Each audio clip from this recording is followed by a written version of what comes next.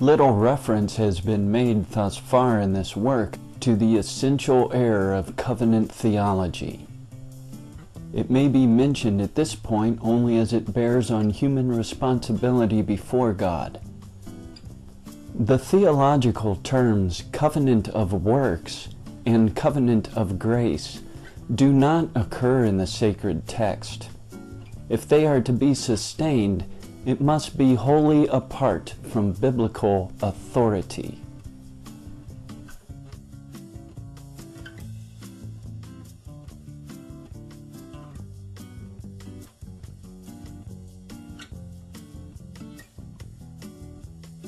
What is known as covenant theology builds its structure on these two covenants and is, at least, a recognition, though inadequate, of the truth that the Creator has responsibility toward His Creator. Covenant theology has Cocceius, 1603 to 1669, as its chief exponent. He taught that before the fall, as much as after it, the relation between God and man was a covenant. The first was a covenant of works, for this was substituted after the fall, the covenant of grace, to fulfill which the coming of Jesus Christ was necessary.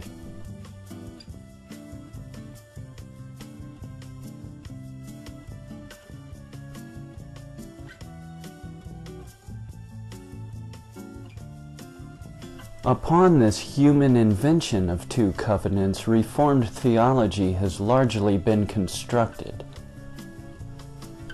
It sees the empirical truth that God can forgive sinners only by that freedom which is secured by the sacrifice of His Son, anticipated in the old order and realized in the new.